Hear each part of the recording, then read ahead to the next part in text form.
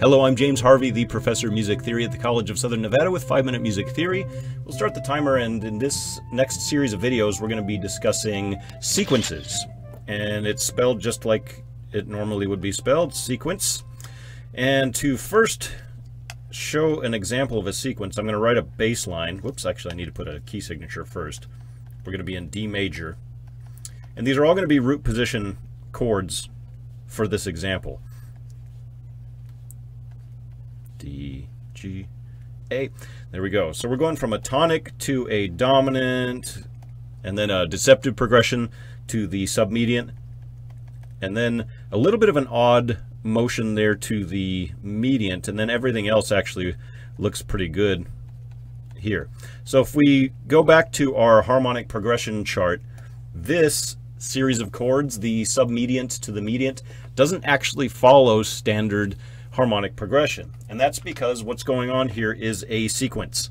And in a sequence, well, first, the definition of a sequence is a recurring pattern at different pitch levels. So there's two parts to a sequence. There's the pattern, and then there's where it goes with that pattern. The pattern here is dropping down a perfect fourth and then coming up by steps. So it's actually technically three notes here. So let me play this bass line so we can hear it, and it'll sound very familiar, hopefully.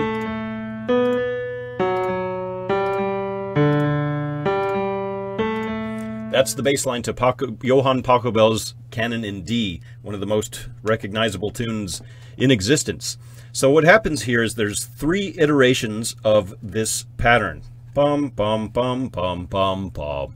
The pattern is dropping that fourth and then up a step, and it happens 1, 2, 3 times.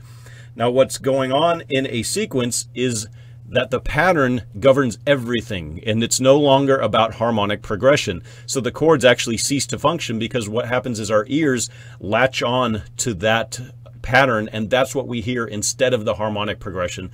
So what's actually happening here is not that series of chords, this is a sequence. And there's a lot of different ways to analyze sequences. I'm not going to get too in depth with these videos.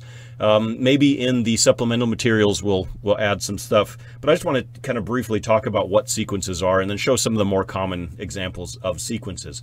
So again, a sequence is a recurring pattern at different pitch levels. And if you think about a pattern, how many iterations do you need for a pattern to actually occur? 2 is not really a pattern. That's just happenstance that 2 things happen in a row. Once you've reached 3, now you're looking at a pattern. So it needs to be at least 3 iterations in most situations for this to be that recurring pattern, which makes up the sequence. And a sequence can really be anything. Like, let me go back over to the piano keyboard and I'll play this sequence. Just arpeggiating a triad. Now I'm going to make that sequence go up by step. Here's the next iteration. Oops, I played down twice. So you kind of see what's happening there. It can be any pattern as long as it's moving the same distance each time you're reiterating the statement. And then there's also a couple of different kinds of sequences. There's diatonic sequences, and there are what are known as chromatic sequences or real sequences. Let me show you a quick example of the difference between these. Actually, you know, I don't even think I need to write this down. I can just play it on the keyboard. So I'm going to do that same sequence that I just did. That's a major triad. And then if I go up a step and stay in C major, that's now a minor triad. So this is a diatonic sequence because it's falling into those slots that are created by the key. Now if I want to make this a chromatic sequence, I take that first chord, and then I'm going to move up to a step to D, and it needs to still be a major chord. And then we go up another step, major, so on, so forth.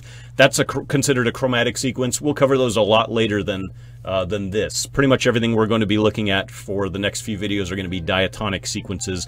And in the next video, we're going to cover the most common of the diatonic sequences, the circle of fifths sequence. Thank you.